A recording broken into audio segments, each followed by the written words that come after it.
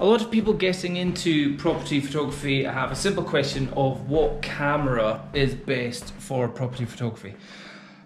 There isn't an answer for that, to be quite simple, but there is one thing, you know, as when I say there isn't an answer, there isn't a simple answer. Any camera will do, you've just got to have the right lens and be able to take a photo properly, and then you're sorted. However, one thing which I would recommend if you're doing property photography and you're doing it handheld, like what I've been doing for the last 11 years, is you want a camera which has the fully articulating screen.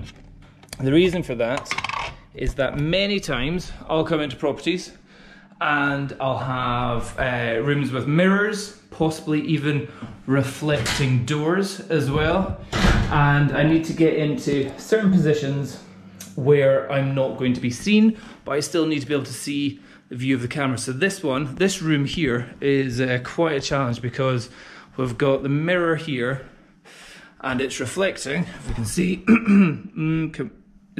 well, it's reflecting all the way into that mirror there, giving us an infinite mirror effect. And the only, oh my goodness, coronavirus. The only way for me to get the shot, so the main shot that I want to get is the whole room, including the entrance into here.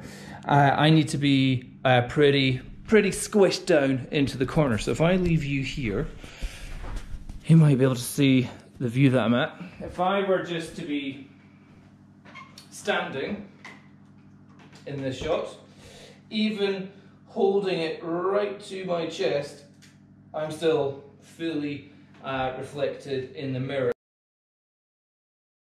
Even if I get down on my knees and try and hide myself behind the pillow, let's have a look here, you will see you're still getting my arm in there. So the only way for me to get the shot is to have this above, like get even lower down onto the ground, have this above my head, rotate the flippy out screen so I can see where I'm looking at, and have it almost touching the wall. So here the camera is touching the wall, got my elbow out, and bingo, got the whole shot. So you can see the whole room and the reflection of that mirror all the way to that mirror. So in that one photo you're seeing two rooms and a hallway, and it's only by the ability to have this pointing down the way that I'm able to actually see what I'm doing. So yeah, what camera for property photography? Any camera. What helps the most is a fully articulating screen on your camera, because in some cases you need to get right into the corner, and if you're trying to look at the screen while it's there, it's not happening. That's just my little tip. Hope that helps. Bye bye. And just quickly, here's another example of where having a fully articulating screen comes in very handy, is where if you sometimes can't get right in the corner. So for example, just now, the photo I want to shoot, even though I've got super wide angle lens,